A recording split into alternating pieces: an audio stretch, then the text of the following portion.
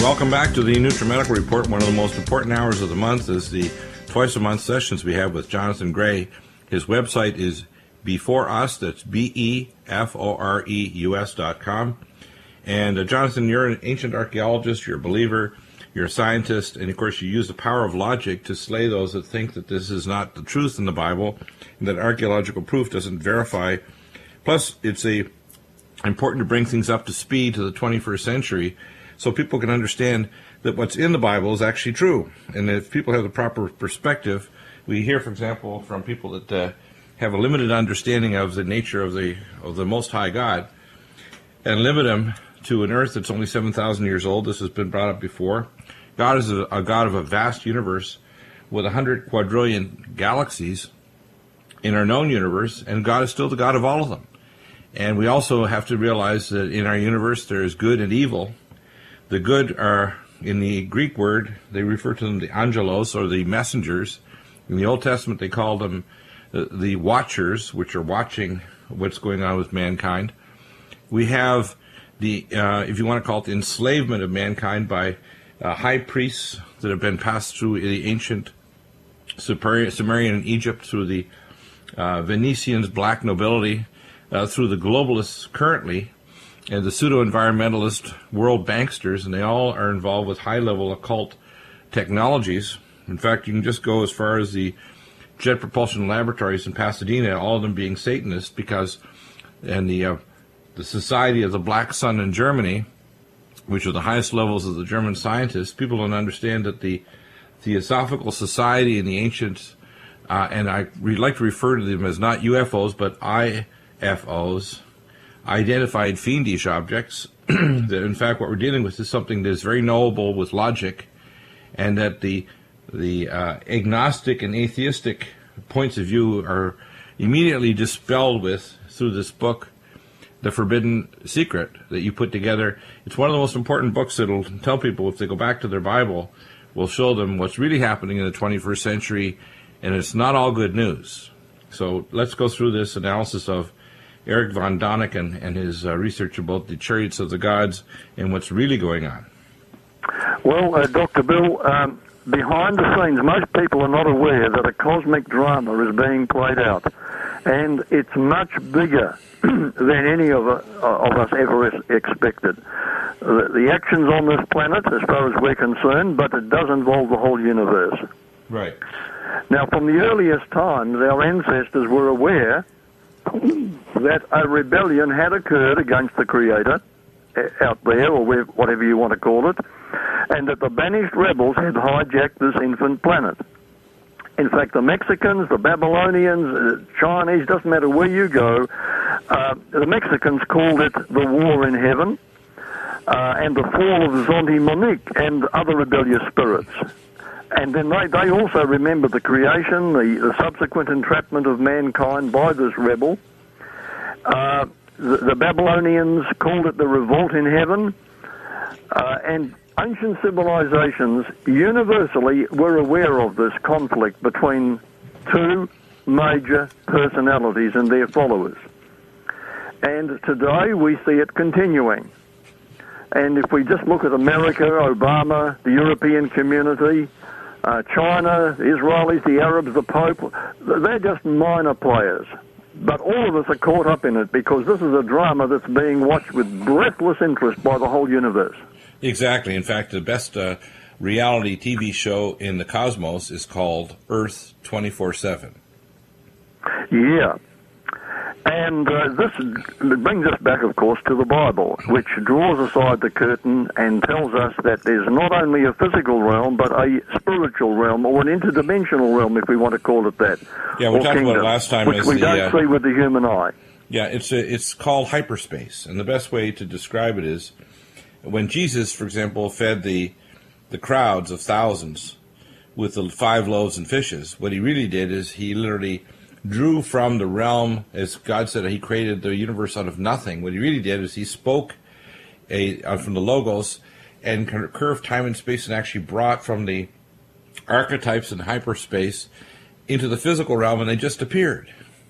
The best way to describe our current world would be a 5-dimensional, not 4, but a 5-dimensional realm, almost like a screen for a video game would be the best way to describe it. In a sense, the best way to describe the creator would be the player, who actually made the universe that we live in, and actually descended and became one of the ones playing in the game, and came here to actually save us from becoming a victim. So because his gospel was that we could not just be a player in the game, that we could become an eternal one, like the player, the creator God that created this universe that we live in.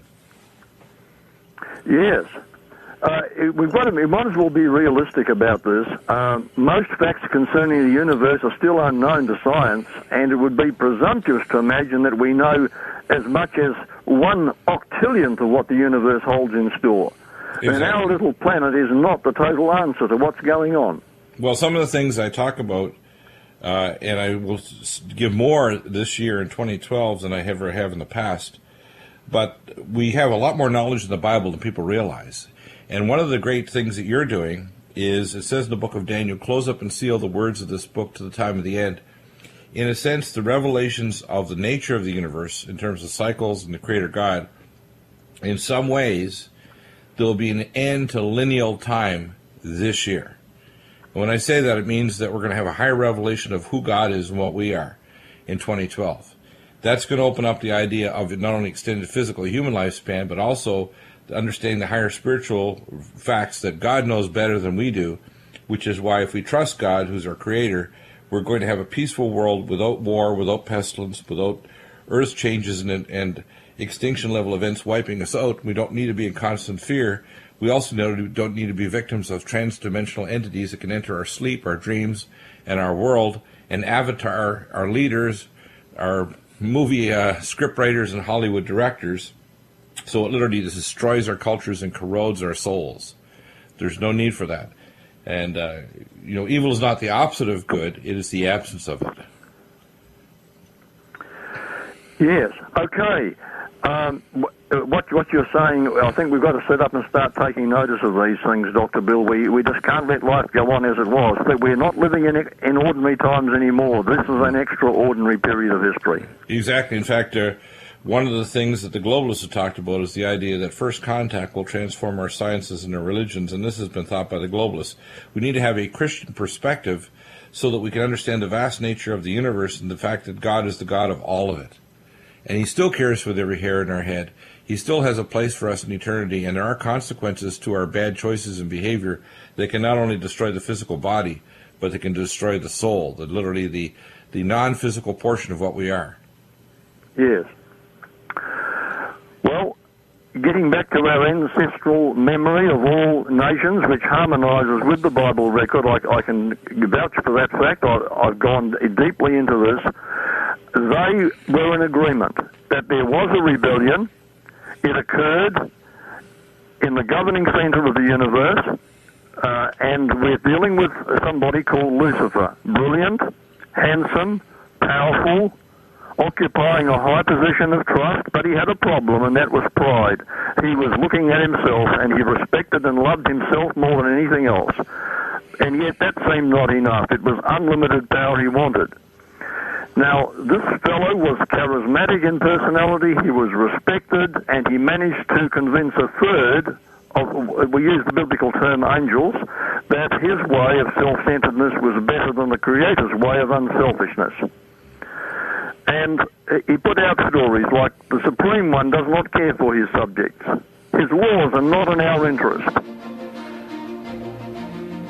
Amazing, isn't it? And he wanted to take over the heavenly domain, and so a great spiritual battle took place. It's interesting how we see a lot of these played out even in the mini-series Star Wars with the Darth Sidious and the Evil Empire. Back in a moment with more based on the truth.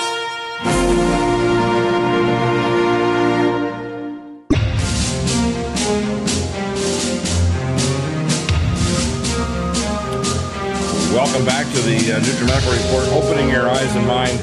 Let's go through this analysis. And of course, Zachariah Sitchin put out this science fiction based on a few disparate facts. And yes, in the Bible, there are indications that advanced beings with advanced technology and culture transferred many of these, including weapons of warfare, agronomics, etc., to the population, but then also polluted not only the population, but it created hybrid species. The fact is, it's right in the Bible that the Nephilim were basically these fallen ones that came down and actually, quote, they shall mingle them, it says in the Bible, in the book of Daniel, their seed with the seed of men. That doesn't just mean their ideas. It means the actual genetic hybridization, which created some horrifying results, including King Og of Bashan and Goliath, which were hybrids coming back from the return of these beings doing genetic hybridization. And many of the ancient beings were listed in and referred to by the book of Genesis and the book of Jasher are obviously clearly showing super advanced technology, more advanced than current genetic modified technologies to create hybridization of human and animal species to create some monstrosities that people think are just legends. Unfortunately, I believe it's real because we're on the cusp of that kind of technology now, and these DARPA projects are going on as we speak. You know, a lot of people get the idea of a mythical devil with horns, hoofs, and a pitchfork. Well, I can say we can forget that. Lucifer was a superbly beautiful and intelligent being. Right. And he was invested with power above all the other created beings. His name, Lucifer, means son of the morning, bright and shining one. The best way to describe it would be he was created a free moral agent with the power of choice, and he became filled with ambition to be higher than his maker, and the result was spiritual mutiny. The book of Revelation tells us there was war in heaven. Michael, the Prince of God, and his angels fought against Lucifer, and Lucifer fought and his angels. So it wasn't a war fought with physical weapons, but a battle for the mind, for the loyalty of each member. And Lucifer would subsequently become known as Satan, meaning opponent. Right. Now, the other thing that's interesting is that people don't understand that, in a sense, it's almost like you should understand that Lucifer, the light bearer, which was his original name, was in a sense the chief architect of the universe, which is referred to by high-level masonry, Tagautu. He was, that's why he wants to resurrect himself as the alternative to God. That's why we see the ancient mystic cults of the rise of Osiris and the ancient pagan religions with human sacrifice, literally saying that he's co-equal with the creator God. That's why the name in the ancient world was Yah-Balan, Yahweh, the creator God, Baal, the fertility god, and Osiris, the resurrected one from the dead, that rises during the Christmas ceremony of Nimbus or Lupercalia, and this is all tied together. So if people think this is just mythology, it's not. It's based on reality of something that the ancient mind, which was mainly agrarian, couldn't understand. But today, in our modern world, we should start to transform these into modern concepts that we can understand on a cosmic and galactic level that's much more malevolent, much more nasty, and much more technologically advanced than we can imagine. Yep.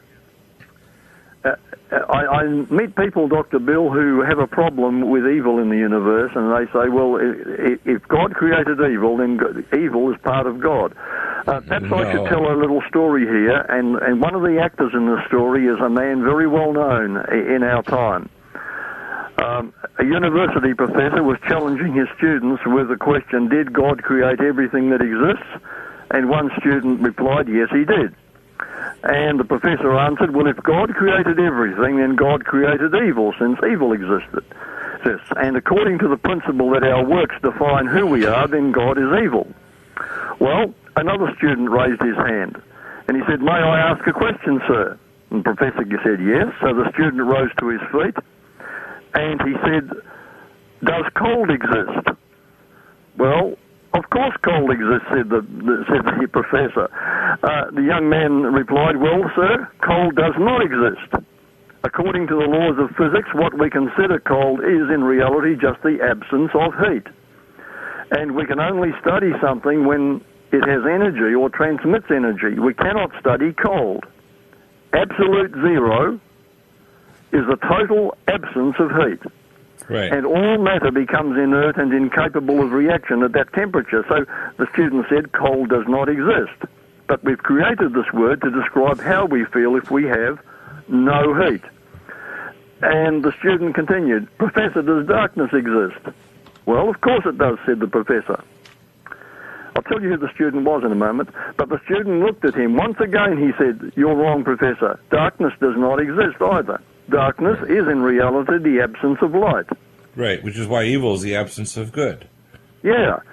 So we can study light, but we can't study darkness. In fact, we can use Newton's prism to break white light into many colours and study the various wavelengths of each colour, but you cannot measure darkness. Right. And finally, the young man asked the professor, "Sir, does evil exist?" Well, the professor was a little bit uncertain by now, and he said, "Well, of course, as I've already said, we see it every day. It's in the daily example of man's inhumanity to man. We see it in crime and violence everywhere. This is nothing else but evil." Now, the student spoke again, and all eyes were now on the student. The student said, "Evil does not exist, sir, or at least it does not exist in itself. Evil is simply the absence of God. It's just like darkness and cold, a word that man has used to describe the absence of God. God did not create evil. Evil is not like faith or love that exists just as light and heat.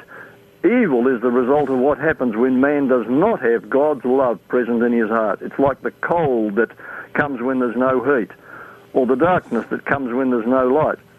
Well, the professor sat down in front of his class stunned. The young student's name was Albert Einstein. Wow. I think he made a good point there. Yeah, well, he understood, you see, and the most important experiments are philosophical and thought experiments because they change your perspective. What we try to do in this program is to change people's perspective, because a lot of time you have to use remarkable books like The Forbidden Secret. You have to use humor and you have to use these metaphors so people will understand that it's not a peripheral thing. If we don't understand what kind of a being we are, which is a basically created in the image of the Creator God that has a physical body and the lower dimensional planes, the 5 dimensions, including the 5th, which is a torsion field, the hyperspace portion of us, which is our soul that exists in the higher 7 dimensions, and that the Creator God who came from the eternal now, if you want to call it, which is beyond the continuum, descended into our realm to literally show us the way, which is why the early church to the 3rd century was called the way, and that there is only one way. There's not many different isms. There's only one way. That's why Jesus said, "I am the way, the truth, and the light."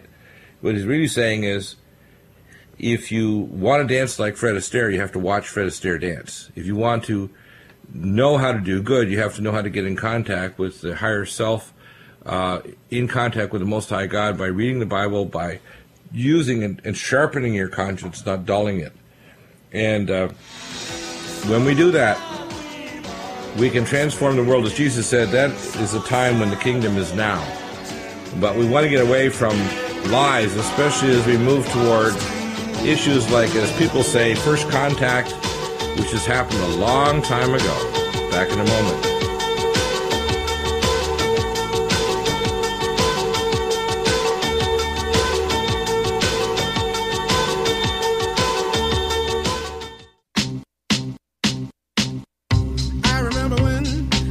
I remember when I lost my mind. There was something so pleasant about that place. And we're back and deep in a discussion about Zecharia Sitchin. And of course, let's talk about this story about how Sitchin died soon after you wrote this report, etc. Let's talk about this. Yeah. Well, just tying up that what we were doing before the break, did God create a devil? The answer is no. Lucifer, by choosing open rebellion, by choosing to sever his connection with God, turned himself into a devil. So, as I see it, evil is itself, although it's a mystery, is not another face of God. It's the absence of good, separation from God. Just like darkness is the absence of light, or cold is the absence of heat, so evil is the absence of God. The Bible has its own definitions of evil. Just as crime is a violation of a nation's laws, sin is a violation of divine laws. Right. So Lucifer had rebelled, and people often ask me, well, why didn't God just zap him off? It would have saved us a lot of trouble. Well, let's look at this realistically. Not only had God's government been challenged, but his very character had been called into question. And his reputation for truthfulness and for concern about his subjects was at stake. And here was a conflict, not just involving our tiny little world, but the entire universe. The fate of all who were loyal to the Creator was at stake. And I don't think it's hard for us to visualize that those who were loyal must have had problems. After all, an accusation made would inevitably leave a stain that could only be erased by a long and careful demonstration of our Creator's integrity, concern, and wisdom. So, would it be wise for him to respond with his superior power and just snuff out the opposition in one great mushroom cloud? Well, why didn't he do that? Before it got worse. In the future, it might have saved you and me a lot of pain, Dr. Bill. Exactly. And everyone else too. But the truth is, God is wiser than that. When the rebellion began, it seemed incredible that sin could be as dangerous as the Eternal One said it would. Now, just suppose he had destroyed Lucifer then and there. Consider now those who were still loyal. Might they well have concluded, see what God's done? Could it be that Lucifer was right after all? God must be a tyrant. And any loyalty would have been out of fear. Now, if we're to believe the Bible, which I like to call the intelligence report, because it gets way beyond what man can ever do and reason, we've got a direct revelation from our own Creator speaking to us. And it tells us that he decided to fight the rebellion with love. Lucifer's character must be unmasked, and this mysterious virus of sin must be allowed to show its results to all. The Creator would place himself on trial, as it were, before his subjects and let them see just who it really is who cares. And naturally, the Creator would want us to regard him with love, not fear. So, it's no wonder that he had to give this sin virus a chance to develop, to show to everyone the true effect of the spirit of evil. Its character would have to be understood for the future security of all. And so it would seem the Creator was demonstrating a hands-off approach to allow Lucifer opportunity to prove his claim that he could set up a better government than God, so that when he finally does destroy the rebel and his gang, no one will have any doubts about who it is that loves us and who it is that is just. So Lucifer was not blotted out of existence. He and his sympathizers were banished from their original domain, and bitter, simmering for revenge, they came down and hijacked planet Earth. And here they were going to make their battlefield, get man on their side, and ultimately win back their aim of taking the universe. Now, the Bible tells us this is what was happening, and not only is it in the Bible, it's recorded in the traditions of many ancient races as having been revealed to mankind by God himself. So we've got the scene shifting here to planet Earth. And in the beginning, it was created perfect. It doesn't matter where you go, whether you go to the Bible or you go to the Mahabharata, the epic Indian poem containing the history of the world about the first age, or whether you go to the Greeks, considering the golden age that we started with, or whether you go to the Chinese, who say the first age was one of perfect harmony, or the Native Americans, who say that the age of the first people, everything was peaceful and happy, or the ancient Sumerian writings, which speak of a time when there was no wildness, no harm, no rivalry, but plenty, security, and peace everywhere. It seems a common racial memory of a once perfect world, of an age that did not know suffering in the beginning. Now that's interesting, isn't it? The whole of our ancestry remembers that. It is remarkable that that's burned into the historical memory of virtually every culture, but it's been perverted on purpose by the elite of the false religions, the false spirituality, and again, by various different forms of we call Masonism, whether it's Buddhist Masonism, Shinto Masonism, Masonism of these so-called shamans in different cultures around the world, and basically it's different versions of the same evil. It's tried to put Satan, the opposer, in a position of being obstinate and a triune component of the completeness of God, when it really isn't. He's just a usurper. Exactly, yeah. And so we have, this is a very different beginning from what we've been told in school, that the sordid and wasteful mechanism of evolution, embodying tooth and claw and painful upward struggle, was used to produce mankind. Of course, there are some who may say that God used evolution to produce mankind, but if God did that, then he was a cruel creator. You can't call him a God of love. And in any case, the racial memory of mankind and the Bible are in agreement about the fact that all was perfect in the beginning. So we shouldn't ignore this. It's our own history. It's our family history, history of all of us. Amazing, isn't it? Yeah, but it changed when Lucifer's mob dropped in. Bitter and simmering for revenge, they took this as their new homeland. It was singing with life. It would become his battlefield, and here he had set up his kingdom according to his rule. And so the main stage of the war now focused on earth.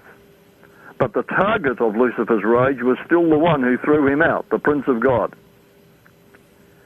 And if we go back to the old records, we see that in this beautiful world, our first parents had everything perfectly fashioned for their needs and enjoyment, but Lucifer was determined to wreck this, and he soon planted in their minds his own attitude of, go it alone, you don't need God, be independent, follow my directions and you'll be as good as God. And, foolishly, our parents joined the rebellion. And that was the beginning of our troubles here on planet Earth. Okay, now I've been asked in recent times, and the question does come up everywhere, I guess, from time to time, why not make evil to be impossible? I mean, if the Creator's all-powerful, is he uncaring? Or if he's benevolent, is he powerless to help? Why didn't he make it impossible for mankind to fall? Well, when he created that tree, they were forbidden to touch. Didn't he create a temptation that was the cause of the ultimate curse? Well, the fact is that God did surround our parents with evidences of his love.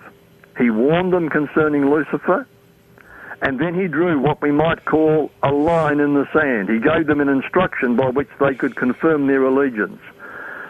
And in the face of Lucifer's slander, it was reasonable to require from our first parents not just a promise of loyalty, but a demonstration of loyalty. And for this to occur, they had to be faced with a definite test. There's nothing wrong with tests. When we measure up, tests can make us stronger. Isn't that right? Absolutely. Okay, now think. Just suppose you and I, just suppose you had a 14-year-old daughter. Would you let her ski? Sure. You'd tell her to be careful, but you'd give her some good advice, and then you'd tell her to go off and ski. Would you run behind her and mollycoddle her? What if she fell and skinned her face? Well, she'd learn to be more careful. So although you have the power to intervene, even though you have power to prevent her pain, you would show your respect for her by letting her make a mistake, learn from them. Doesn't that make sense?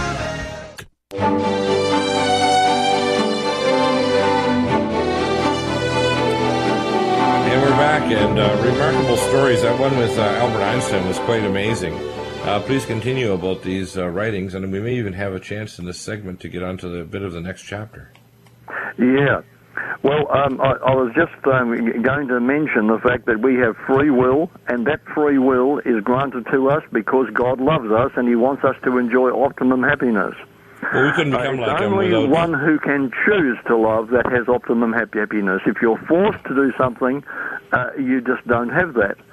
And spiritual laws and physical laws both operate in our world. We live them, we obey them, we're happy, we're safe. We disregard them, we abuse them, we violate them, we suffer, whether they be physical laws or spiritual laws. And so, as I was saying off air, Dr. Bill, the basic reason for our suffering in this world is our abuse of these laws. We've exercised our free choice to cut ourselves off from our Maker, and that's our responsibility, not God's. We also can't become like him unless we have free choice. In other words, he could not take a bride. He could not have children, which is what God's doing. He couldn't create eternal ones unless his spirit and our soul fuse as one, because we want to be like him, which means we have to choose freely to accept the Father.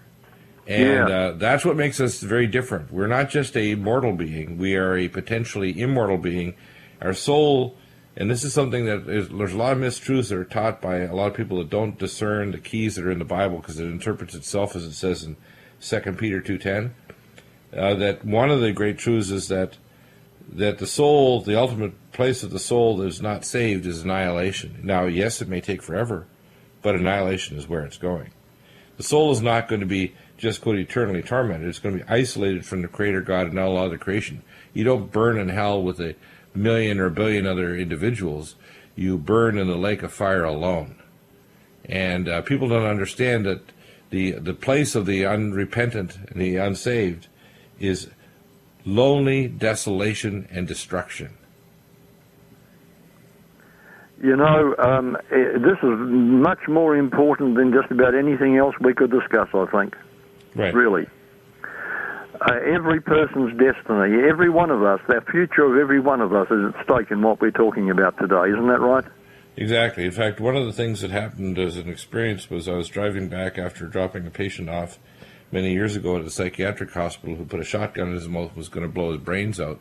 And, of course, praying and going there, I thought, well, maybe he'll kill me, but I was going to pick him up anyway. Brought him all the way to the psychiatric hospital, which is a good 30-some miles away.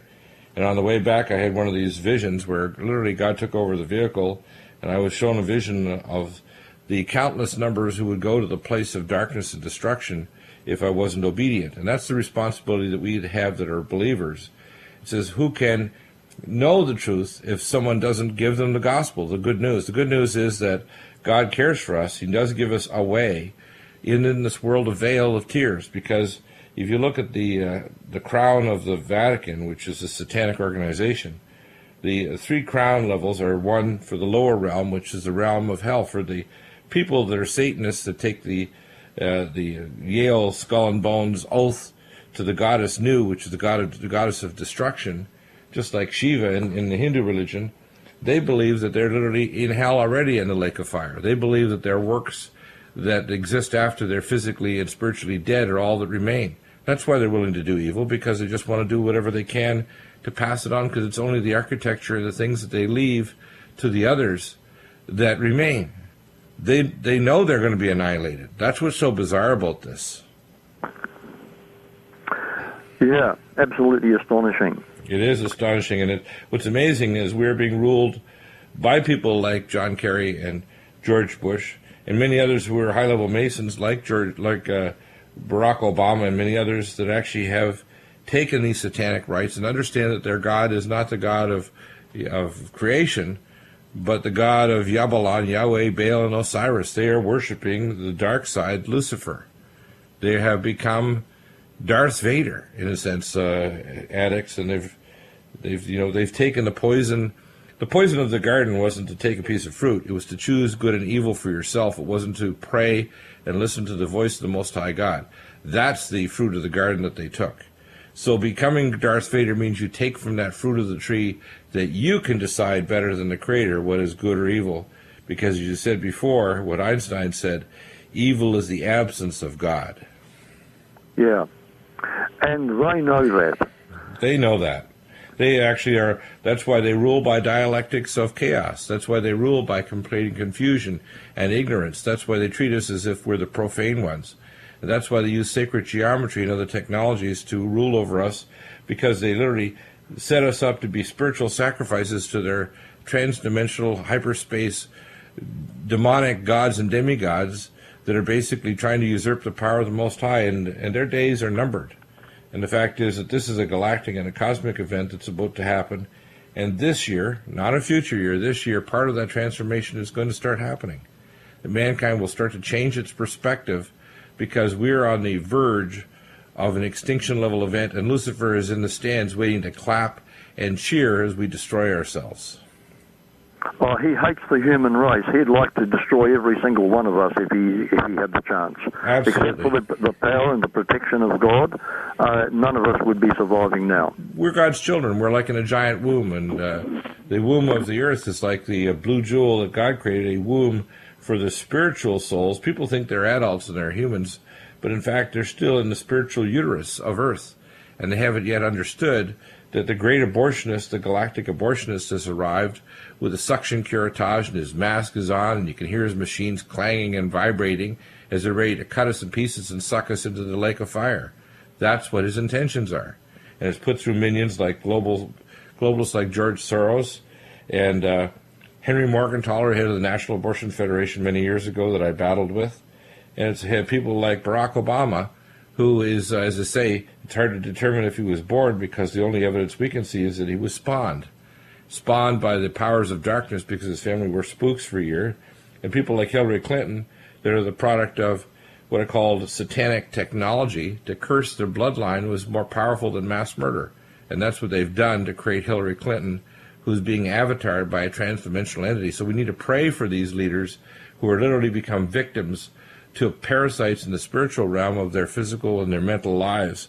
They're no longer human. They're just basically a husk to make it look like, as it says in the book of Daniel, clay and iron, they mingle themselves with the seed of men.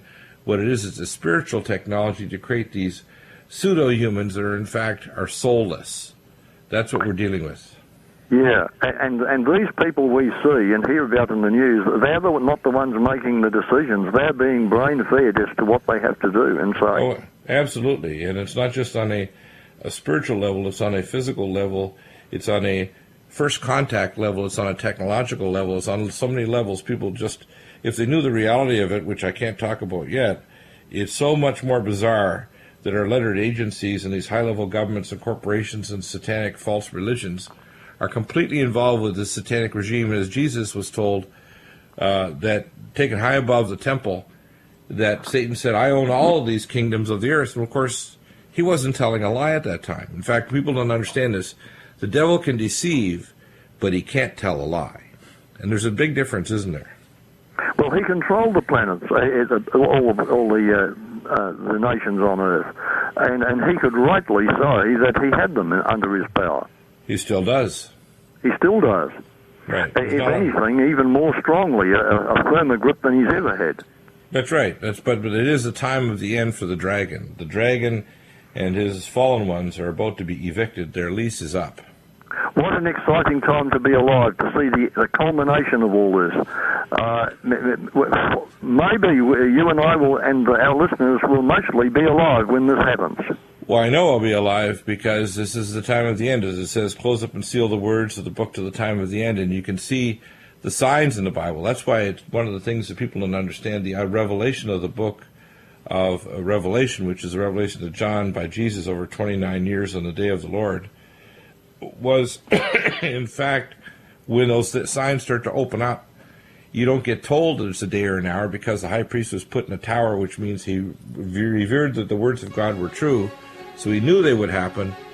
And we can see the culminating, probably very soon, war in the Middle East. And we can see the rise of a cybernetic, biometric world. We can see the rise of evil that calls itself good, like Barack Obama that says, like we talked about in the first hour, that wants to put sex education and birth control, but it increases abortions.